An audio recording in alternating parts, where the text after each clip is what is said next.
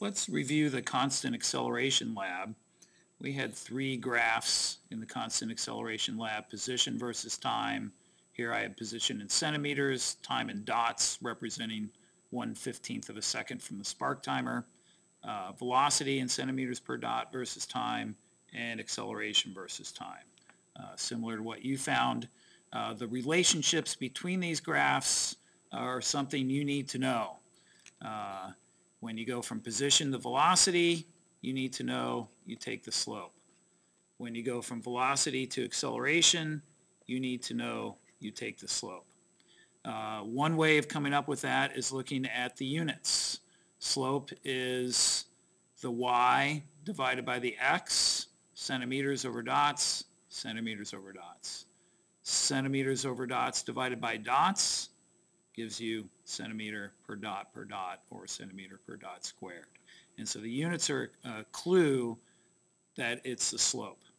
So let's do that. We should be able to take the slope anywhere along this line, and it should correspond pretty well with what the velocity is. So I've drawn a tangent to about t equal 9 seconds. So the slope of this tangent line should be our velocity at t equal 9 seconds below here. And so let's pick a couple of points. Here at time 6, it's at about 15. And so we have a point at 6 and 15. And then up here at time 12, we're at about 65. And so you should know how to take a slope. It's the change in y, 65 minus 15. And let's put our units there. Centimeters over 12 minus 6, the change in x. Those are dots. And that comes out to about 8.3 centimeter per dot. And if we look here at t equal 9, and we go over, it's about 9 centimeters per dot. That's not bad. It's hard to draw a tangent exactly to a particular point. If you were that close in the lab, you did a pretty good job on it. Now let's take the slope of the velocity graph. Since it's a constant slope, that'll be a lot easier. Let's pick this point here at t equal 10 and also at t equals 0. It does go through 0, 0. Yours may not have in the lab. That's okay.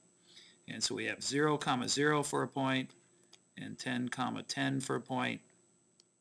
And so the slope, which you could do this in your head, but let's go ahead. And so it's the change in y over the change in x, and our y coordinate is centimeter per dot, and our x coordinate is in dots. And so the slope comes out to 1 centimeter per dot, or if you like, centimeter per dot squared. And you can see that is the acceleration at that point.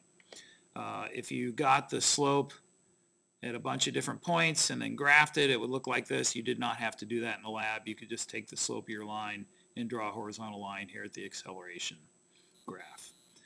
You also need to know how to go from an acceleration graph up to a velocity graph.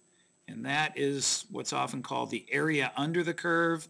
It's really the area between the curve and the x-axis.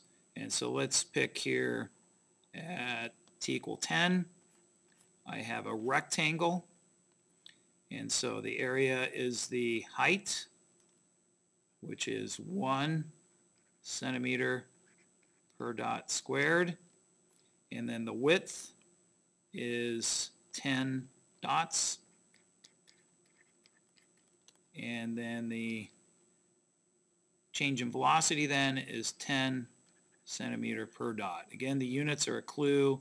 Area is a multiplication process. I multiply the units of the y-axis times the units of the x-axis, and I get the units of velocity, centimeter per dot. And so at t equal 10, yeah, we were at 10 centimeters per dot. So that works. Technically, this is not the velocity. It's the change in velocity. Since our velocity started at 0, our velocity at 10 is 10 centimeters per dot. If we had some initial velocity that was non-zero, we would have to be given that before we could determine the actual velocity at that point. If we go from velocity to position, it is also the area. And so let's draw a line at t equal 10. And now we have the area of a triangle. And so you should know that is 1/2 the base. And the base is 10 dots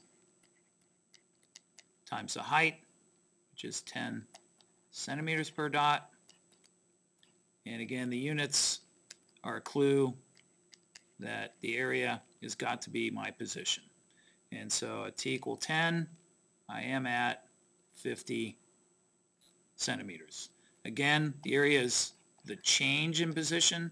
If the graph started out at 10 or 20 and went up, I would have to add that on to get the actual position. And so the initial condition has to be given when you're doing an area relationship.